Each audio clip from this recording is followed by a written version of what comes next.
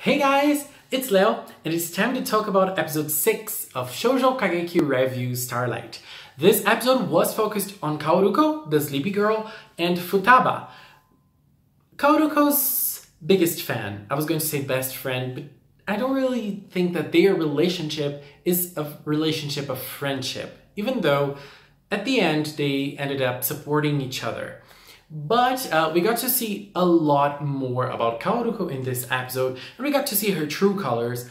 To be honest, I didn't really like her. I think that of all the girls, she is the most annoying one, and I don't know, she just didn't really click with me, and I really disliked her personality and the way that she carries herself and the way that she deals with other people and the way she deals with pressure and the way she deals, especially the way she deals with failure. Failure is always hard. Let's face it. We all fail and it's horrible. It sucks. But, you know, there are some considerations to be made. Anyways, we saw a little bit of Kaoruko's childhood, and we got to see that she's very talented. She was very talented when she was a kid, and then she's obviously carrying all of that talent until now. And she always made a name for herself, even very young. People stopped to watch her, people praised her, people loved her. But it seems that for her, that was normal.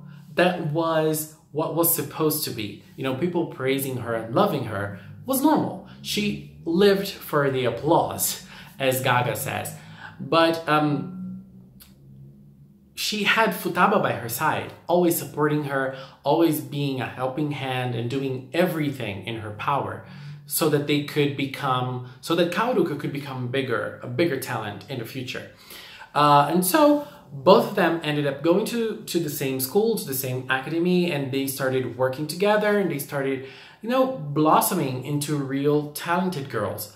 But Kaoruko is the type of person who is very talented, and at the same time, she is also that type of person who relies completely on her talent.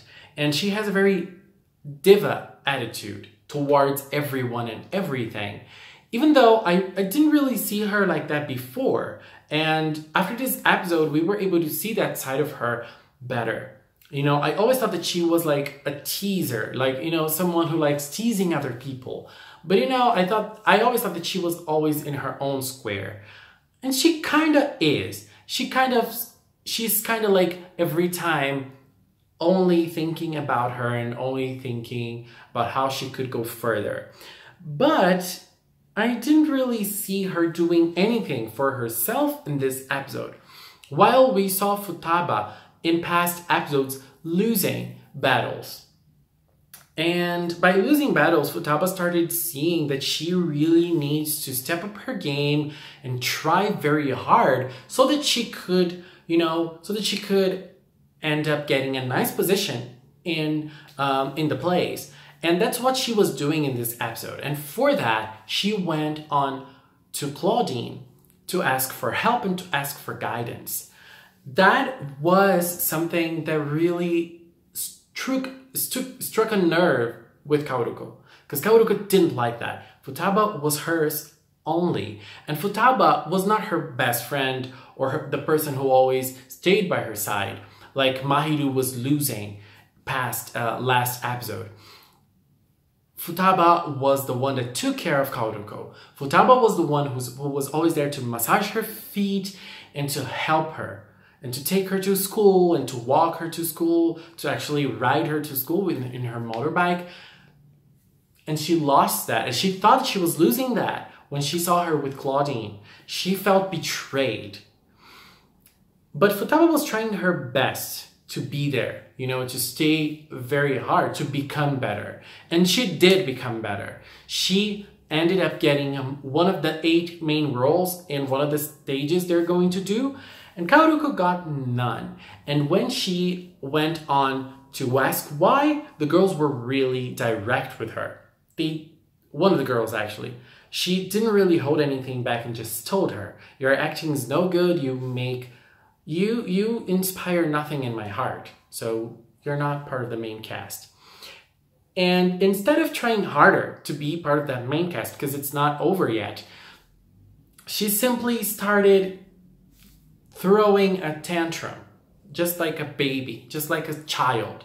And I was so annoyed by that. I mean, obviously you can get frustrated. Obviously you won't be happy because you didn't get one of the main roles. That's obvious. But, you know, I feel like that should be an inspiration for you to try harder. And for her, that was not the case. For her, she simply took a step back and said, I'm done with it, you know. And then after she went, after Futaba. She wanted Futaba to keep on supporting her.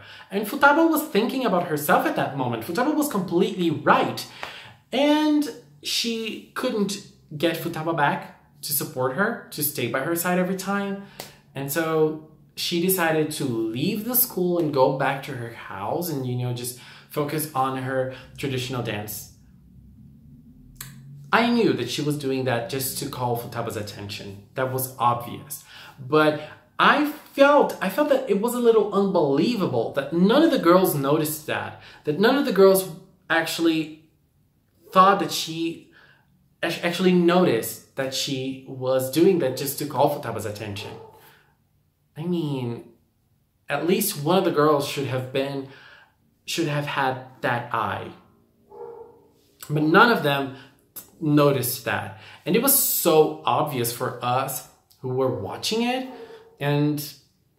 But anyway, Futaba stood by her ground and she didn't change and she didn't do anything. She didn't go after Kawaruko, but you know, right at the last moment when Kawaruko was almost riding the train, Futaba was right there. And they ended up fighting, but at the same time, it was nice because it was able to bring them together, not with their fight, but actually with a match. And then when I saw both of them fighting against each other, I thought, okay, this might be Futaba's moment. But we saw that Kawaruko lost so many battles so far, and I thought, okay, I don't know what's going to happen in this battle, but I wish Futaba won. I was really rooting for Futaba.